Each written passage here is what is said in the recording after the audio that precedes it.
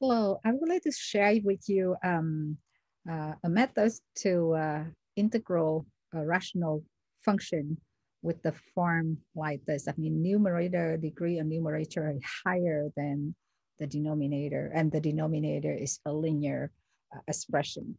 So this method is called borrow and pay back. Okay, so I'm gonna have over here would be equal to. So you notice in the bottom it have here, I'm gonna copy it from, and should be plus 5, right? Okay, right here.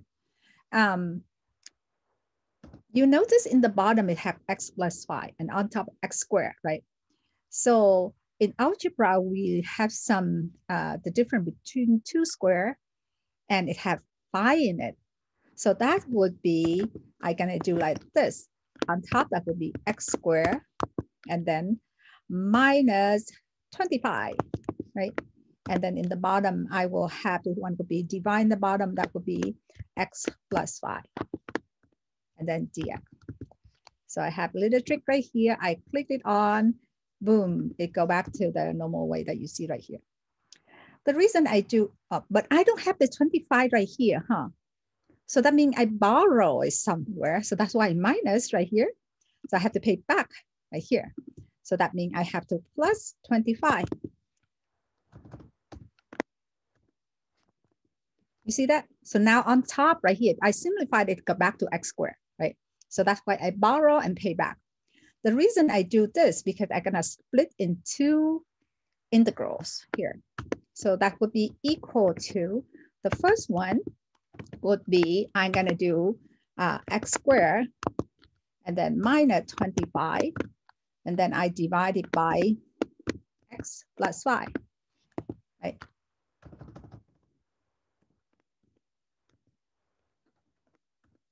And then dx. And then my second integral would be 25 right here only.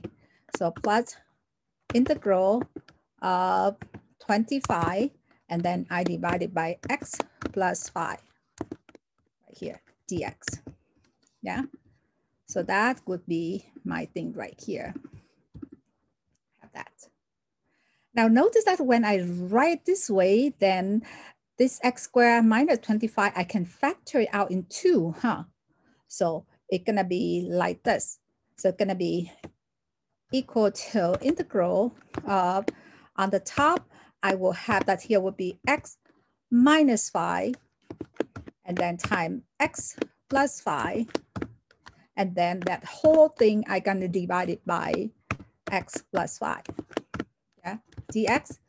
And then the second one that you can see this here, we can take integral right away, but I'm just gonna write it here. We're gonna do all together in once, okay? So you're gonna have that here would be int 25 divided by x plus 5 dx. So right here, it look like this, yeah? Like that. Okay, so now you can see right here, this x plus 5 here can cancel with x plus 5 right here, huh? So therefore, I could have the x minus 5 left here, yeah? So I will have this one would be equal to integral of x minus 5 dx. And then over here would be this one, the same thing. So I'm gonna copy this here. I'm gonna integral of 25 divided by x plus 5 dx. One more time. So it have to come out nicely. Now we can take integral, right? Because the first one is nothing more than just x squared